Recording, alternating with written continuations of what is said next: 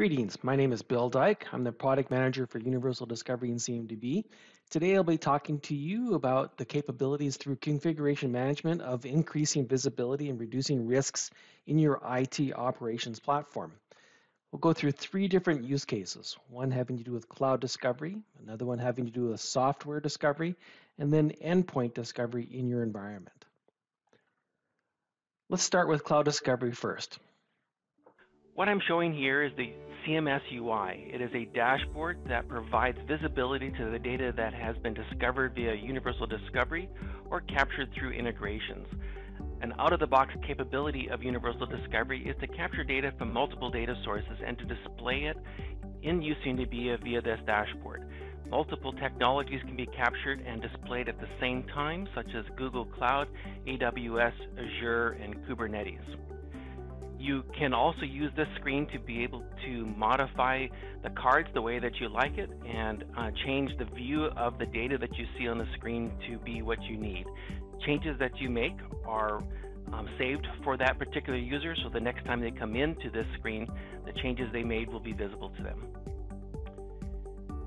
In this particular example, we're going to drill into AWS to take a look at information that has been discovered there and the relationships between them. We now see the contents of the view, which contain a collection of resources discovered by Universal Discovery. You can see the EC2 Unix boxes captured here, as well as their VPC, and also the RDS services that were captured and discovered. Keep in mind, this is only a small example of the full scope of discovery for AWS from Universal Discovery. There's far more that can be discovered. This is just the view that we are showing here. Once you have this view, you can drill down into the various components to see what parts are associated with that component, such as the volume and EBS, the IP addresses, and the machine image that was used to make up that particular device. You can also view the properties of each and every one of the CIs on the screen. You're first shown a subset of all the properties, but you can drill into them and be able to see the full screen that describes everything. In the case of AWS and a collection of other technologies, we also capture their tags, which is essentially an extended attribute that the customer has captured themselves. We display them all in this location, as well as other attributes such as their cloud instance ID and the node model, in this case a T3 meeting. Back to the view, we can now apply a policy against this particular view to ensure that this view meets the requirements of our enterprise. In this case, we'll want to evaluate whether the EBS instances that we have in this view actually are encrypted, and we can do that simply by selecting the policy and applying it to this view. We'll see right away that there is one instance that's compliant and one instance that's not compliant. We can get a little bit more data by actually drilling into this particular data set, as well as and see what the problem was. So this particular volume is not encrypted. Returning to the CMS UI dashboard, I can now add the results of that policy applied to that view to my screen so that I can see that at a future time.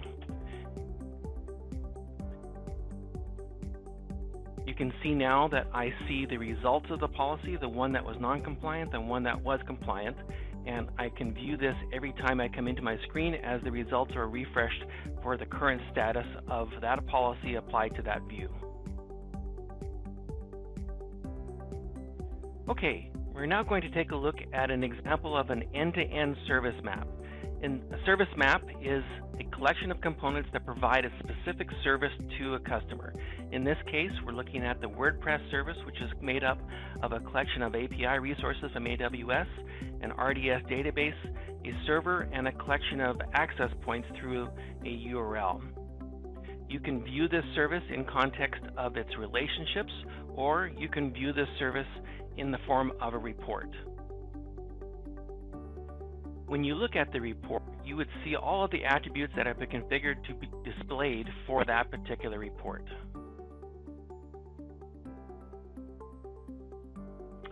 Okay, another benefit of a service map is that you can model the impact of a component of the service becoming unavailable on the rest of the application.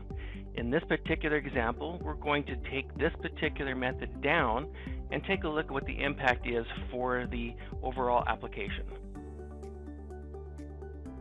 You do that by clicking on the impact simulation widget, set the criticality to high, and then view its impact on the overall application.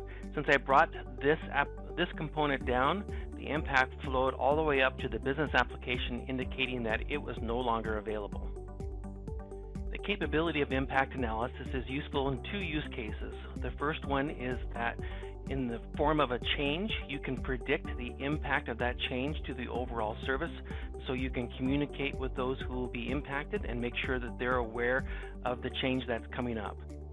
The second use case is to model the impact of a down system so that you understand the ramifications of a particular component becoming unavailable, or can follow the flow of a problem to its root cause.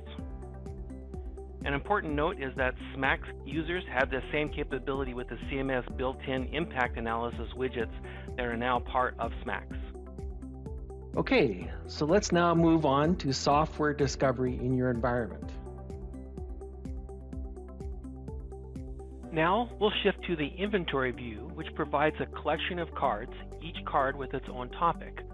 We're going to be talking about software inventory, which displays the results of UD's ability to discover installed software based on machine learning and a file system scan. Universal Discovery has the ability to capture over 130,000 software titles, and it does this using a scan of the file system, which generates a signature used by machine learning to translate into an installed software element. These installed software elements are then visible on this report. You can see the list of installed software, what vendor published it, where it's installed, the usage percentage, and the type of software, whether it's free or commercial.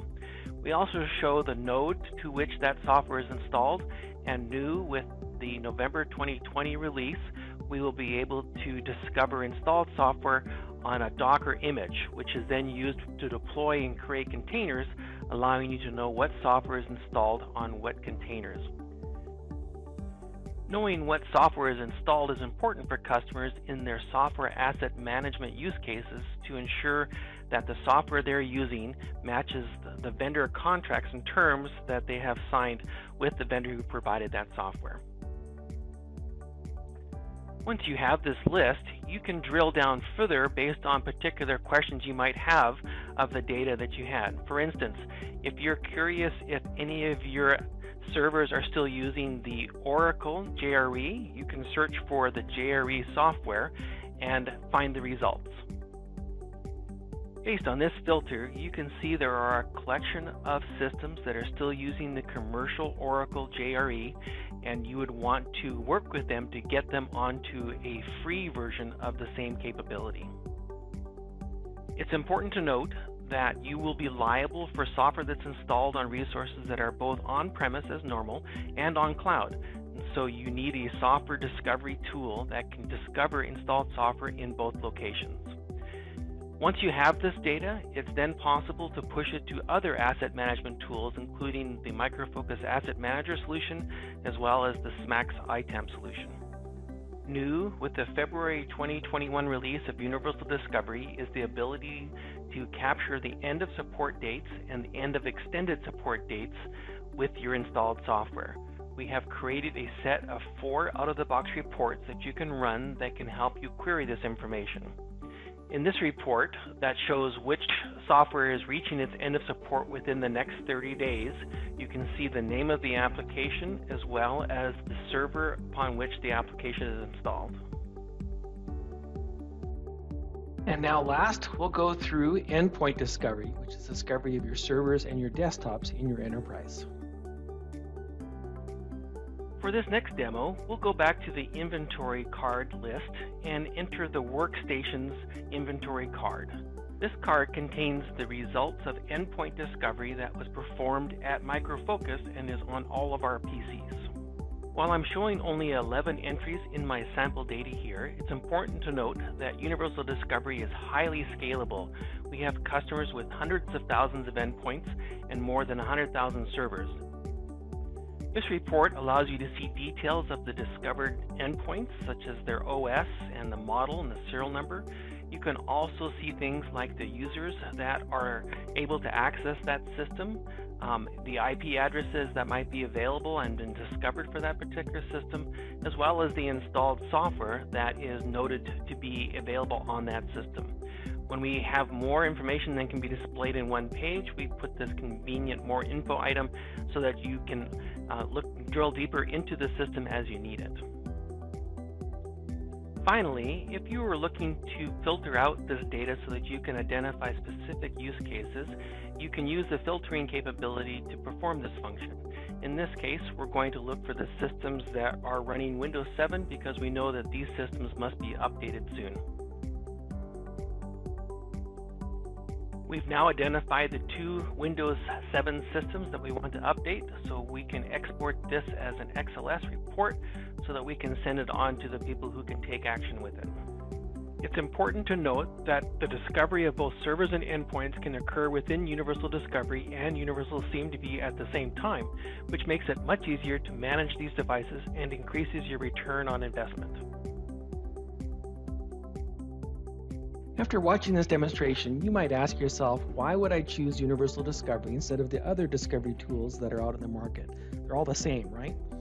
I would say no, this isn't the case. First of all, good enough is not good enough, and this may be the exact phrase that your vendor has told you. I would say, why would you settle for something that only collects a little bit of information about each element in your IT environment when you could have Universal Discovery collect everything?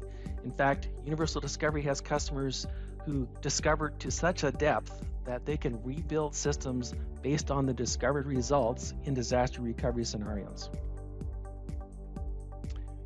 Universal Discovery has more secure deployment options than our competitors. Universal Discovery has an agent and agentless based discovery and can also do discovery via the API. Universal Discovery's agent has been in use for almost 20 years, and we have a better understanding of how to manage and deploy and collect information using agents than any of our competitors. Additionally, you can deploy Universal Discovery and CMDB to a Windows or Linux platform on-premise if you need it to be within-house, or you can deploy onto the cloud or onto container platforms, and if you need, we now have a Universal Discovery and CMDB SaaS-based option. Lastly is the efficient use of network capacity. Universal Discovery takes care of your network and will not replicate data that has already been sent to CMDB. When something changes, only the changed information is sent over the wire. This is not the case with their competitors, which will send all data every time they discover over the wire and can swamp your network when you have large discovery jobs starting up. Thank you for your time. It was good to talk to you about my product, Universal Discovery and CMDB, and how using this tool can help increase visibility and reduce risks to your IT operations platform. Thank you.